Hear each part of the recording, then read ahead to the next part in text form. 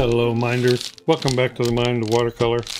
Well, I just felt today like doing a sky, not just any sky, but a stormy sky. And I thought, okay, what would make a stormy sky interesting to paint? And I've got the Stonehenge Aqua cold press, and this is 300 pound. Now, if you saw my recent video on lifting and scrubbing, you saw that Stonehenge, when it comes to masking, lifting, and scrubbing, it pills easily, it lifts easily, and it doesn't handle mask very well. If you have Stonehenge, don't write it off. It might be useful for other things. It's all about characteristics and what you're trying to achieve. If you're not going to use mask, well, there's one problem out of the way. If you're not going to do a lot of layering and glazing, then that's also not a problem. I found Stonehenge really pretty delightful paper to paint on in all other respects. All of that aside, we're going to paint a sky on 300 pound paper. That's so I can use a lot of really wet washes and I don't have to stretch it. And we're going to use one color, sort of.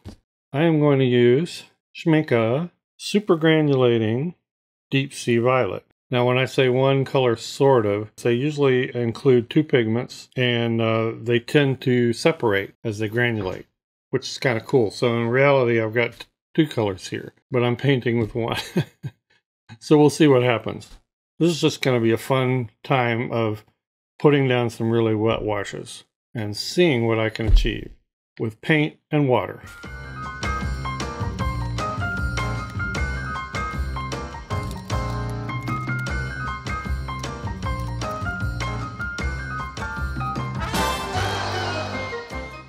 And since I'm using the one color, we're going to put it in this plate. It's a little ceramic plate I got at Target. All right, I'm going to start by wetting the sky down to that horizon line. I've got my paper almost flat. If you were doing this at home, you might want to put it totally flat. I am very lightly. I am not pushing at all on this brush. I want to get this saturated. Now, 300 pound paper should stay wetter longer, allow me to do a lot of soft painting wet in wet. All right, I've got a pretty even sheen going here, so let's get some color on there. And all you have to do is just kind of make some cloud-like swirls. Leave some open areas though, because it's going to spread. All right, let's do some spraying.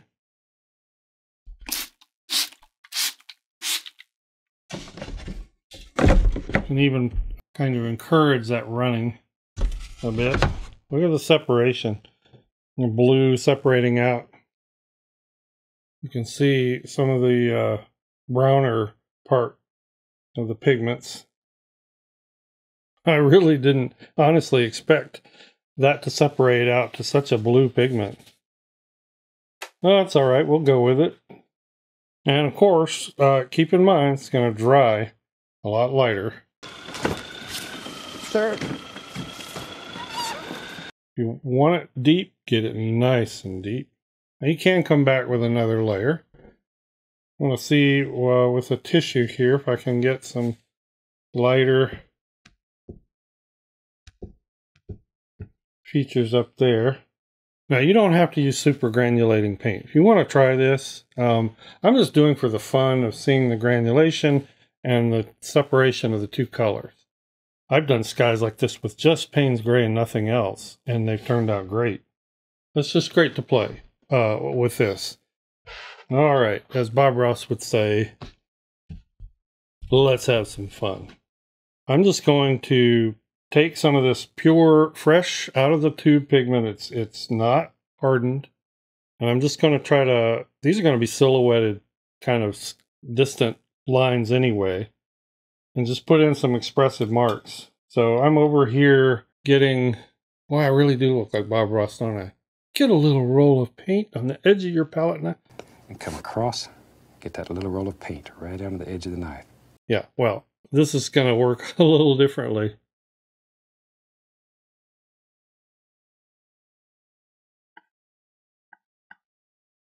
I'm taking and scraping, not scraping, but I'm dragging a line out vertically. These are going to be distant tree lines. I don't know, hill features maybe.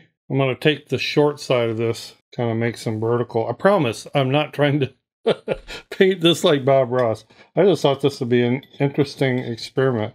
What you don't want to do, like Bob Ross, is just get globs and globs of paint. So I'm going to do some light spraying. And I am wanting it to not really run, but kind of spider and vein its way down. See that? That's what I'm looking for. It's going to be kind of an expressive painting. So this is up here, started to dry a bit. Well, I'm getting some interesting results up here. If not, maybe a little unexpected. What I'm going to do is just try some things. I'm going to use this again, but as a spatter. It's at the point now that it will back run.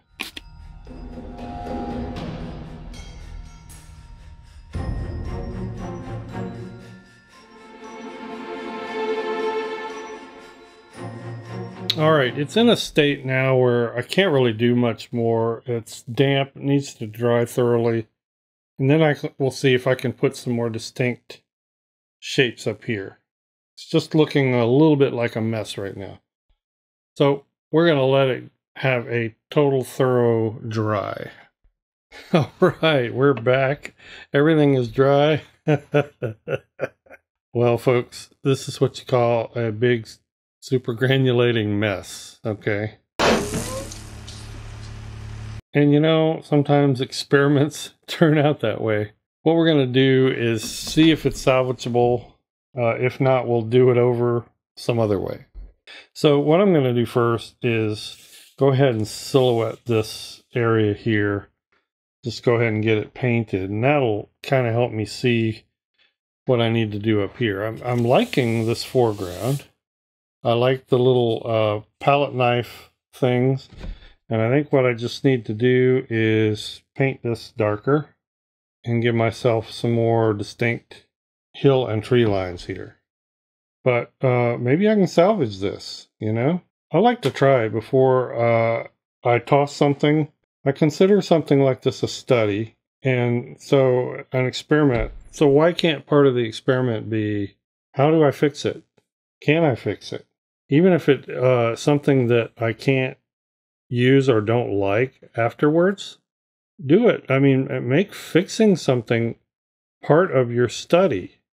Listen, folks, I've had plenty of paintings fail over the years. I've had plenty of disappointments. You're going to have them. There's one point to all of this, and that is to learn. You don't learn anything without having problems and doing problem solving. All right, so what are we going to do up here? Well, let's see. Let's do some gentle lifting. Without all that wet paper, I just want to see if I can unify some of these washes a little bit without making it look overworked. I'm very, very lightly just loosening up some of that paint, and it loosens up pretty easily, both because this paper does that and because there's a lot of pigment on the paper. I wonder if the blending and glazing brush will help me here. That paint really does lift very easily on this paper, especially when I'm using a stiff brush like this. Look how easily that lifted. All right, so the blending and glazing brushes are too stiff. This paint just lifts and moves so easily. But basically, because they are so stiff, it's just pushing these edges around, and I'm afraid I'm going to destroy the paper. So what I'm going to try is my softest brushes, and that is undoubtedly the silver black velvets. I got these big ones. I've laid my paper back completely flat, and I'm going to flood this area with water and just loosen it all up and see if I can just move it around a little bit. Everything is on the table, by the way, now. If I need to bring in a different color that's not super granulating, I'm going to do that. If I need to even bring in some gouache to help smooth out this, I may do that. I'm saving those options for last. Well, let's see what flooding this with water does.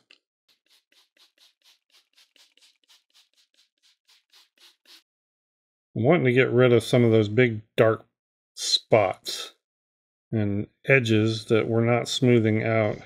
Now, I'm going to block real easily and see if any of this comes up. Little bits.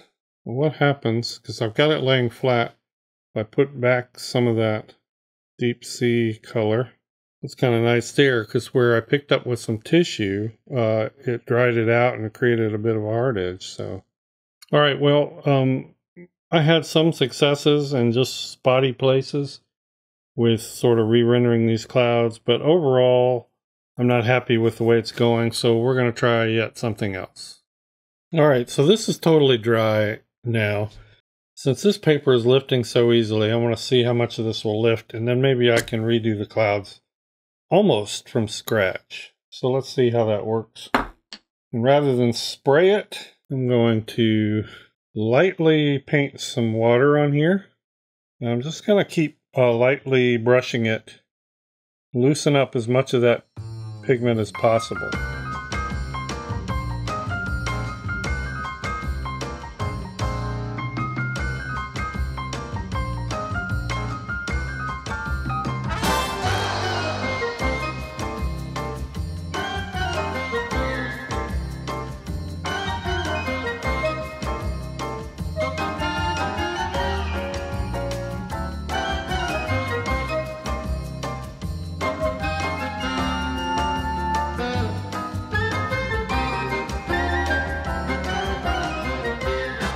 So it's just damp now and in a drying state. What I think I want to do, I thought about bringing in another color that won't separate and super granulate, but I think I want to stick with this deep sea violet. I'm just going to get a scrap piece of paper, dampen it a little bit, grit my teeth, and do this.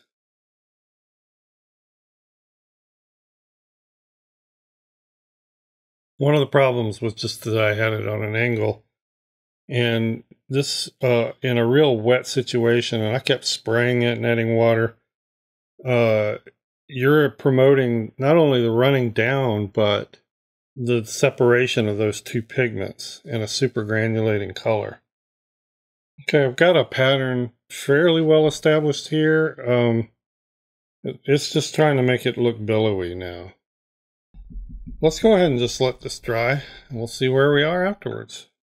All right, this is dry now. Not bad, not bad. I'm not totally satisfied yet. Anyway, so what are we going to do? I'm wanting to add some distinct lines. I have so much soft, loose, washy stuff going on, so I'm increasing the scale of some of these little tree areas and trying to add some very distinct linear details. Just something for your eye to go to. So what I'm going to do now, I think, is find the edges. And this is, and enhance them. This is something I do with trees and spontaneous paintings a lot. I need to stay softer, but for instance, you've got a nice contrast area here. So we're going to come in here and make that a little bit more distinct.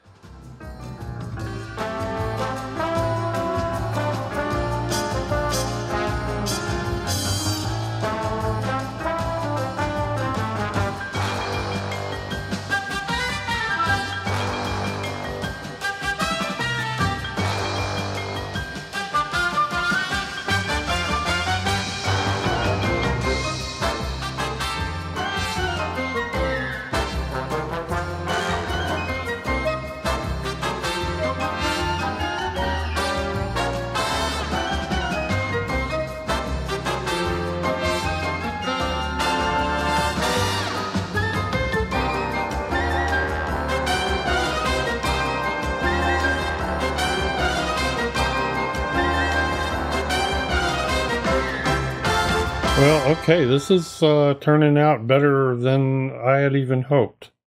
Well, that's not true. Originally, I hoped for a lot more. After the mess, this has turned out better than I hoped. All right, everyone. Well, here's the final with the tape removed. Okay, you know, not bad. It could have been a lot worse. I know it's a terrible thing to say about a painting, but seriously, not necessarily ruined. There's still a lot more I could do if I wanted to get out the gouache or the colored pencil. I'm actually itching to try the colored pencil. So you're telling me there's a chance? I have another video, if you haven't seen it, where I do a cloudscape with a colored pencil over watercolor. So if you haven't seen that, I'll put a link to it down below and you can go look. But this would be a great candidate for that. You could go in there and do all kind of stuff with those clouds. Not the video I intended to make, but maybe it's useful for you. Maybe you'll pull out something that you thought about throwing away, but you might be able to do something with.